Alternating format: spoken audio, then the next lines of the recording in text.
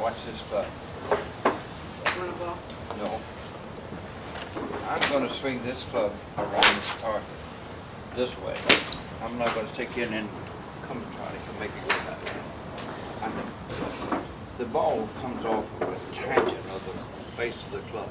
It's just at one point here, that blade has to be. So it's tangent to that, you understand? So, here. There's no attachment to the ball. The club shaft is attached to the club head. Now, if you want to play ball, you have to make this circle here, and that's what you're swinging around. You're swinging around the circle. You're the center of the circle. I'm swinging around the circle. And everybody comes in and tries to swing toward the ball. Your body stops if you do.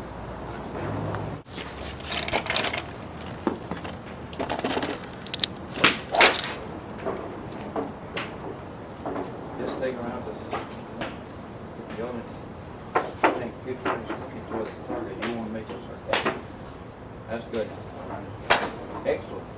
That has been a fantastic hit.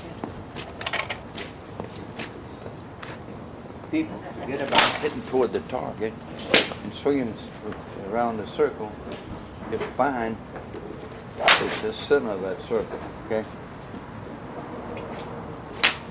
Look at that. I tell you one thing. You know what?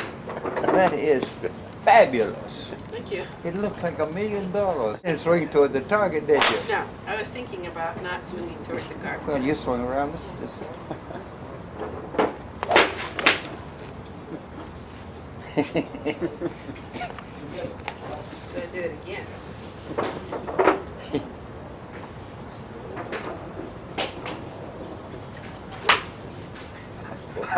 I'm telling you, that looks professional as anybody can look, you know. That is fantastic. Yeah. Good. You know where the green is? You're the green. Hey, you're the green. You swing around, you're the green. Okay? Make a circle around the green. That's the body. Okay?